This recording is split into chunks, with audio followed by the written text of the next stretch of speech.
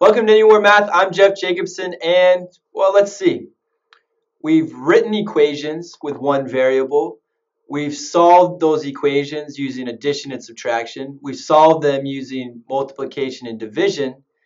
Now it's time to write equations with two variables. Let's get started.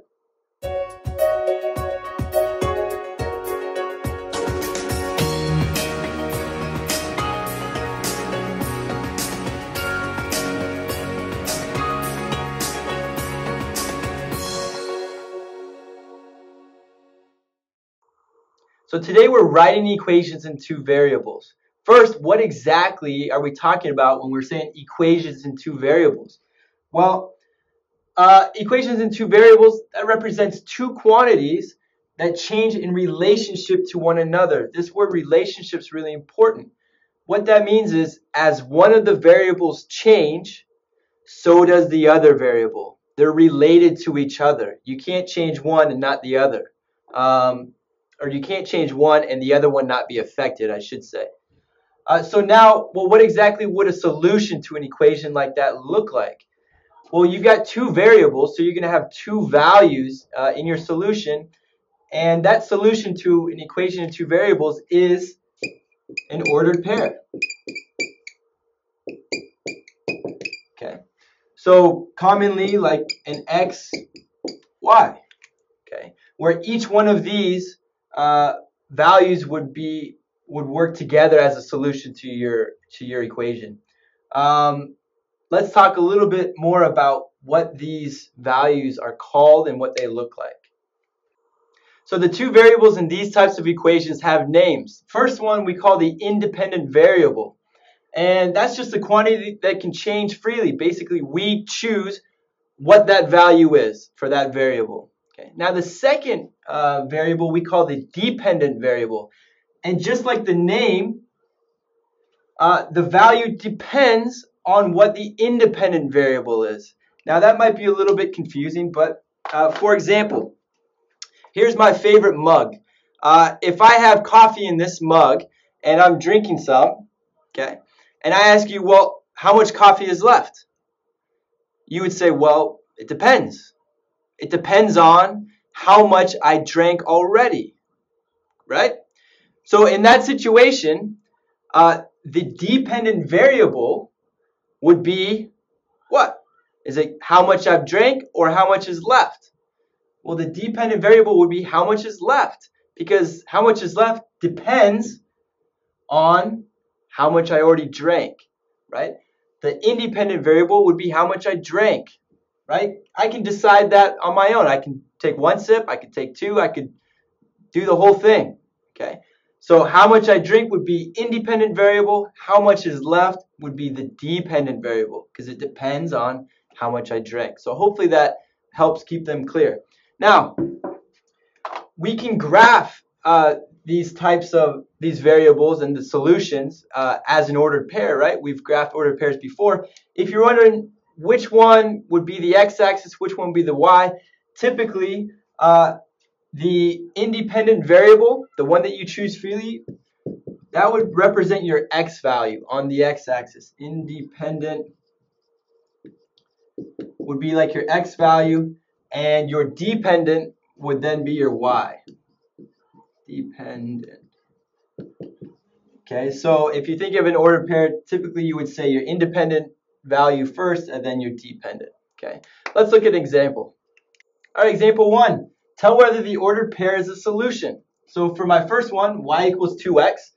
My ordered pair is 3, 6. So I'm going to see if that's a solution. If it's a solution, it should make this equation true, just like in a solution to an equation with just one variable.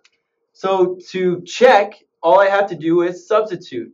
This 3 is my x value, so I'm going to substitute that 3 in there. And this 6 is my y value, so I'm going to substitute it in for y. So when I do that, I'm going to get, I'll do it in red, 6. And the question, is that equal to 2 times, substitute, I need blue, the 3 in for x, so 2 times 3, right? That's the question. Well, 2 times 3 is 6, so we get 6 is equal to 6. So yes, 3, 6 is a solution to that, that equation. Now, is it the only solution? Right? That's another question. We won't get into that yet. But 3, 6 is a solution. So let's do the next one. Y equals 4x minus 3. We're asking, is 4, 12, that ordered pair, is it a solution? You can pause the video and try it on your own first. Here we go. So 4, again, I'm going to substitute that in for my x. 12, I'm going to substitute it in for my y. So I get 12 is equal to, well, that's the question. We're seeing if it is. 4 times 4. Make sure you use your parentheses, right? If you don't have them, it's going to look like 44. Minus 3.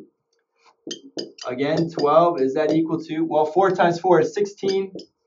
Minus 3, 16 minus 3 is 13. So is that equal to 12? No, they are not equal, which means 4, 12 is not a solution. Okay. Let's do another example. All right, here we go with example 2. The equation y equals 128 minus 8x gives the amount y in fluid ounces of milk left in a gallon jug after you pour X amount of cups. Okay. So first, part A is identify the independent and dependent variables. So again, independent, that's the thing that changes freely. That's the thing that we would decide. Dependent variables depend on what you decide with the independent, what you do first with the independent variable. So sometimes when you're doing this, it's easier to find out the dependent variable first. So in this situation, first, what are our two variables? Well, we've got y and x. What does that x represent? Well, x represents the number of cups of milk that we pour out of the jug. Y represents how much is left, the amount y in fluid ounces of milk left. So I'll just write milk left. So if I think about that, you might notice, well then, if we're subtracting 8x, where did that 8 come from? Right? For example, if we have we poured 1 cup, we multiply it by 8. Why would we multiply it by 8? If you look here, y is in fluid ounces. This is in cups. We're multiplying the amount of cups times 8. That's because there's 8 fluid ounces in a cup. Okay. Where does that 128 come from? We're starting with that. We're subtracting out how many cups. So if you think, well, what if I didn't pour any cups of milk out? Right? So if that was 0,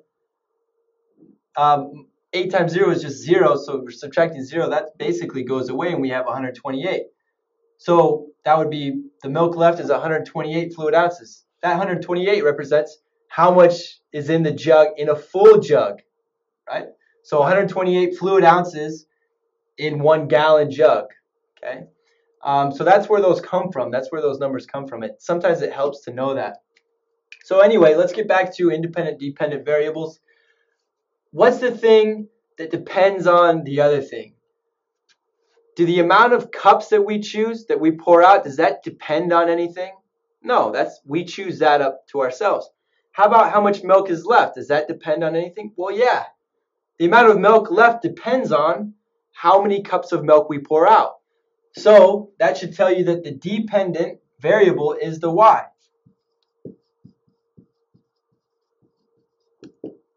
Equals the y, which is the milk left. Okay. And the independent, what we choose freely, is how many cups we pour out. So independent then, that variable is the x variable, and that's the number of cups that we pour out. Okay, so that's part A. Now part B, how much milk is left after 10 cups? Well, again, 10 cups, that's represented by x in my variable. So if x is equal to 10, all I need to do to find out how much milk is left is substitute.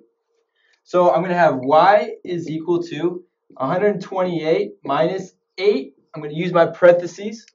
8 times 10 cups.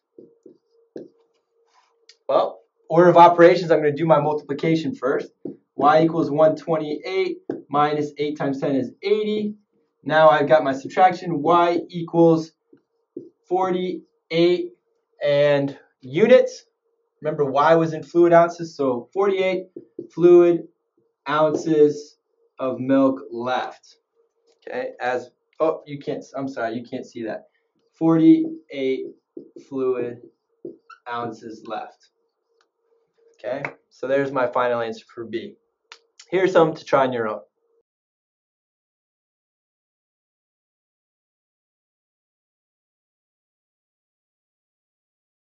Thank you so much for watching, and if you like this video, please subscribe.